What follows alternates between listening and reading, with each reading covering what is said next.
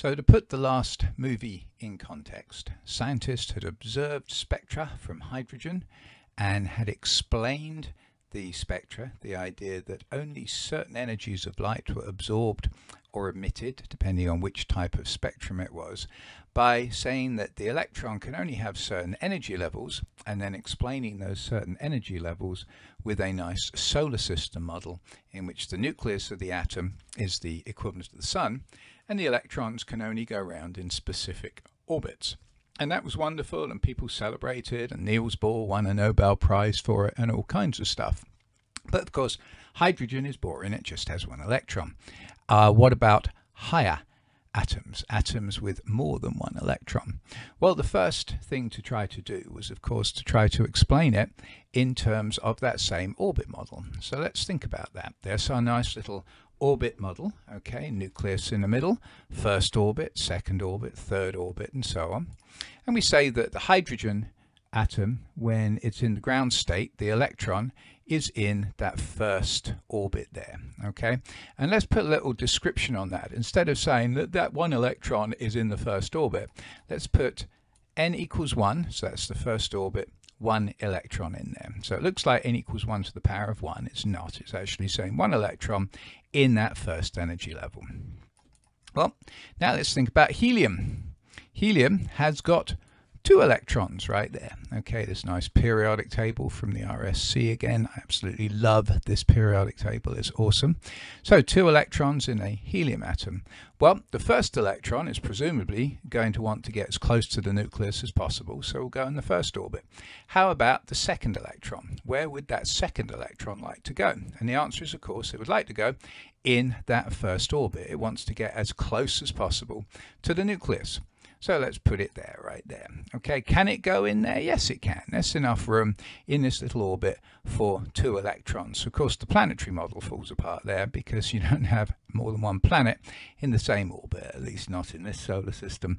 But there's no reason why you can't have 2 electrons in the same orbit. So we'll say, right, helium, 2 electrons, both of those in that first orbit, both of those in the n equals 1 orbit. Or now that we're sort of moving on a bit, let's start replacing the word orbit by shell. So anyway, how about the next atom, lithium? Lithium has got 3 electrons, okay? Now, that third electron would love to go into this first orbit, but the trouble is that first orbit's a rather small little orbit. That first shell is a rather small shell. 2 electrons, no problem, but trying to stick a third electron in there, it might get a little bit cramped. And so that third electron will go into the next orbit up, or the next shell up, the second one. Okay, so lithium, we would describe it as being n equals 1, 2 electrons in there, and then 1 electron in the second shell, n equals 2.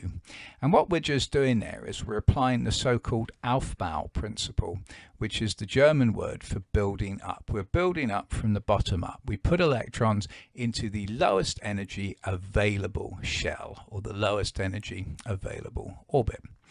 So lithium, 3 electrons, 2 in the first orbit, 1 in the second orbit. Next one is beryllium, 4 down, only 118, 114 to go. Super stuff. 4 electrons, maybe that fourth electron can also go in the second orbit. So 2 electrons in the first orbit or first shell, 2 electrons in the second shell. Now let's go to boron, number 5 there, 5 electrons. So the first 2 electrons will of course go in the first shell. The second 2 electrons, no problem, going into the second shell. What about that next electron, that 5th electron? Well, of course, after we'd put 2 electrons into the first shell, we were finished. That shell was full because it's so small. But the second shell's bigger. Absolutely no reason why it can't handle at least 3 electrons. And so the 5th electron there pops in to the second shell, electron configuration of boron, and that's this fancy word we're doing. It's the shell electron configuration. 2 electrons in the first shell, 3 electrons in the second shell. Neon, which of course is all the way along here, we can actually put quite a few, up to 8 electrons in the second shell. And so let's put those electrons in there. So 2 electrons in the first shell, second shell bigger, it can accommodate 8 electrons. So neon has 2 electrons in that first shell, 8 electrons in the second shell, and at that point that second shell is full. And you can actually start to get a little clue here, and this is a spoiler, right? Neon there, right at the end there, the second shell is filled when we get to neon. Now, overall, it was calculated that the maximum number of electrons, of course, increases as the shell gets bigger, but it's not just a random increase, it has a nice little pattern. You can put 2 electrons into the first shell maximum. You can put 8 electrons into the second shell maximum. You can put 18 electrons into the third shell. You can put 32 electrons in the fourth shell. You can put 50 electrons into the fifth shell. Now pause and see if you can figure out what the pattern is. I don't have to pause because I can just keep talking, because you can pause the video. So if we talk about the nth shell, well then you can have 2n squared electrons in that nth shell. So let's just exemplify. First shell, n squared is 1, 2 times 1 is 2. Third shell, n is 3. 3 squared is 9, times 2 is 18, and so on, and so on, and so on. So we have a nice little way in which we can predict how many electrons you can get into each shell, and using that prediction, that pattern, we can figure out the shell electron configuration of any atom that we wanted to. So let's go back to our periodic table and let's look, for example, for starters at chlorine. Find chlorine on the periodic table. I do want you to start becoming familiar with the periodic table. There it is right there. Okay, chlorine has 17 electrons because there's chlorine, atomic number is 17. So now let's do that shell electron configuration. We have to talk about 17 electrons. Where will they go? Well, the first 2 will go into the first shell. The next 8 will go into the second shell. 2 plus 8 is 10. How many do we have left? 7. Can we stick 7 in the third shell? Yep, we could have up to 18 in the third shell. So therefore, it's electron configuration. It's shell electron configuration. 2 in the first shell, 8 in the second shell, 7 in the third shell. Let's get a bit fancier with a germanium. There's germanium on the table, right there. 32 electrons in this one. So let's go ahead and fill that out, shall we?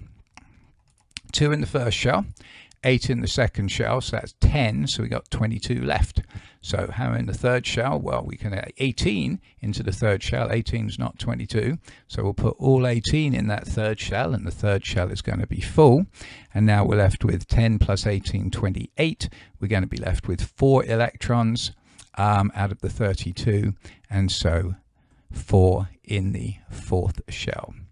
Practice that a little bit. We're not going to focus very much on it because the model actually, as we'll talk about in the next couple of slides, doesn't work very well, but it is a good way to get a rough feel for things, and certainly that's your GCSE build up of what an atom looks like. As I said, with a little bit of a spoiler, the nice simple shell model doesn't work for higher level atoms. Now there's 2 things for which it doesn't work, one of which we're going to discuss in this class, and the other one of which, the much more complicated one, we're going to wait to discuss when we get into the first and the second years of the fundamental degree program. But anyway, the first thing is that when you look at other atoms, their spectra are much more complicated. There's many more lines in it, right? Hydrogen, if we look at this particular range of the electromagnetic spectrum, there's 1, 2, 3, 4 lines in it. Sodium has got 1, 2, and then this is actually 2 overlapping lines, so that's 4, 5, 6, 7, 8. Go to calcium, 1, 2, 3, 4, 5, 6, 7, 8, 9, 10, 11, 12, because that's an overlapping 13, 14, 15, 16, 17 lines, and so on. Okay, so atoms that have more than 1 electron have way more lines in their spectra. And so what that means is that there's more transitions. You can't just explain it as the nice first shell, second shell, third shell, fourth shell. So the model that is adopted, and as you'll see in a little while, it matches up quite nicely with the periodic table. The model that is adopted is one in which, instead of just talking about shells, we split those shells into subshells. So for example, the third shell has 3 subshells. So now instead of having one transition from the first shell to the third shell, you can have three transitions: first shell to one of the subshells, first shell to a second of the subshell, first shell to the third possible subshell of the third shell. The other thing is that, and I'll mention it here, but then I want you to put it out of your mind until we get into the second semester of your next year's worth of study. And that is that, remember, with the hydrogen atom, not only was there this nice little orbit model that we could use, but we could explain the energies in the spectra with that nice little equation. Okay, the energy equals 2.18 times 10 to the minus 18 into 1 over n1 squared minus 1 over n2 squared. I know it was a disgusting looking equation, but it's a beautiful, gorgeous equation, because it enabled us to very simply explain all those energies observed by the hydrogen spectrum. Well, as soon as you get past 1 electron, you cannot come up with such a simple explanation. There is not a nice cute formula with the 1 over n1 squared minus 1 over n2 squared. There's no nice constant that explains the energies that are seen in, for example, the sodium spectrum. Okay, so two issues. The first is lots more lines, which we can accommodate in our model by splitting shells into subshells, and then no easy way to rationalize the energies. That has to wait until we get into next year's worth of study. So because we're looking at the distinctly simplified way of doing things, there's no good rational way to talk about shells and subshells other than to do it in terms of the periodic table. Okay, here's the periodic table. Beautiful, wonderful, best way to present it, the most fundamental central concept in all of science. I mean, it's absolutely wonderful, isn't it? Well, now if we look at the periodic table and we start breaking it down a little bit, first of all, let's look at the rows. We have the first row has got 2 atoms wide. Okay, the next row 8 wide, the next row down still 8, but then we get on to the fourth row, and that's 18 wide. We go down to next one 18, and the next one is 32 wide. So there's this nice pattern: 2, 8, 18, 32. Have you possibly seen that little numerical sequence somewhere? And the answer is yes, of course you have. That's the number of electrons that you can get into the first shell, right? 2n squared, 2. The second shell, 2 times 2 squared is 8. The third shell, 2 times 3 squared is 18. And the fourth shell, 2 times 4 squared is 32. So there is a relationship simply on the periodic table between how many elements there are in a particular row and how many electrons you can put in each of those subsequent shells. And so you would expect there to be, because of course what you're doing when you put electrons in shells is you are increasing by 1 each time the number of electrons in the model. And when you look at the periodic table, of course, as you go from one element to the next, those atoms are increasing by 1 proton, which means the atoms are also increasing by 1 electron. So straight there's that nice little relationship associated with the rows versus the shells. Now let's move helium over there. You feel sort of sorry for helium. Hydrogen and helium are both kind of lonely little atoms. They're weird, they're strange, because they are so small. But we can move helium over there. And once we do that, we have a nice little blocky pattern of the periodic table. If you look first of all on the left, there is this block here that is 2 columns wide. Okay? Then the next block we come to here is 6 columns wide. And now the next block that we get to in terms of numbers is this one, which is, count them up, 10 columns wide. And then finally this block down here that, if you remember, we had to pull out from the middle of the 10 column wide block just to make it easier to put the periodic table on a piece of paper. But anyway, that block there is 14 columns wide. Now hopefully you see that nice little pattern: 2, 6, 10, 14.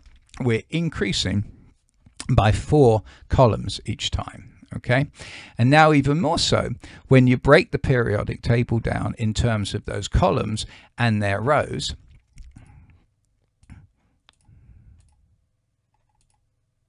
The first row 2 is of course just one of these columns here in the so-called labelled S block.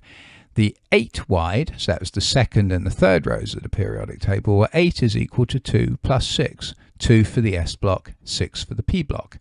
18 is 2 plus 6 plus 10. In other words, 2 from that S block, 6 from the P block, and then 10 from that D block.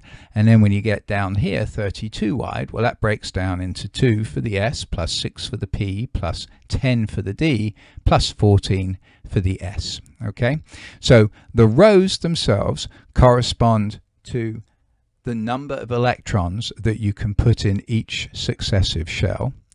The columns can be broken down into these 4 nice blocks, and then we can take the rows, which correspond to the shells, and break them down into the block contribution, which is effectively what we'll be doing when we break them down into subshells. Because the subshells that we're going to do are we're going to break those shells into an S subshell, a P subshell, a D subshell, and an F subshell. First shell, only 2 wide. We only need to make that part of an S. The second shell, on the other hand, we can get 8 electrons in. How do we build up 8? 2 for the S, 6 for the P. The third shell can put 18 in there. How would we break the 18? 2 for the S, 6 for the P, 10 for the D. And so the third shell has 3 subshells for it. And then the fourth shell has 4 subshells for it. S and P and D and F. 2 from S, 6 from P, 10 from D, 18 for F. So that's how we're going to use the periodic table. Break the periodic table down into, first of all, shells, which correspond to rows, and then subshells, which correspond to the particular blocks. Now, you don't have to memorize a huge amount of stuff, but you do have to memorize a few simple things about breaking the periodic table down into these blocks. So here we are, S block, P block, D block, and F block. Okay, well, if you think how we're breaking down the shells into subshells, the first shell broke down into the 1S, and that was it. The second shell broke down into the 2S and the 2P. It had an S and it had a P, so we call it the 2S and the 2P. The third shell would have the 3S, the fourth shell, the 4S, and then we go higher, 5S, 6S, and 7S. So these rows of the periodic table in the S block correspond to the first shell, second shell, third shell, fourth shell, fifth shell, sixth shell, and seventh shell. The S block starts at 1S. Every single subshell has an S subshell. Every single shell has an S subshell. Going on to the P, well, the first time we saw P was not in the first shell, it was in the second shell. So this first row of the P block is called the 2P, okay? It's a P subshell that's in the second shell. And then, of course, once we got that, there will be a P subshell in the third shell, a P subshell in the fourth, a P in the fifth, a P in the sixth, and a P in the seventh, okay? Now, something that will confuse people kind of often, okay, is here's the D block here. Now, the first shell doesn't have a D subshell. The second shell doesn't have a D subshell. The third shell does have a D subshell. So the D block starts at 3D, even though you might say, wait a minute, we're into the fourth shell here, the 4S, yeah? Well, don't stress about that, as we see as we'll go through. There is no reason why we can't start the fourth shell with the 4S before we finish the third shell with the 3D. So anyway, this first row corresponds to the 3D. The second row of the D block is the 4D subshell, then the 5D subshell starting here, and the 6D subshell starting there. Finally, the F block.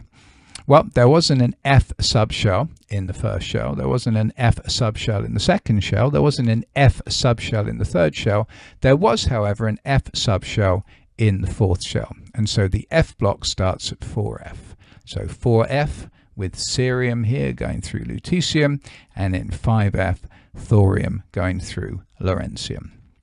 So what we can do is we can break the periodic table down between the rows that correspond to shells, the blocks that correspond to subshells, and we can identify different parts of the periodic table using those subshell notations.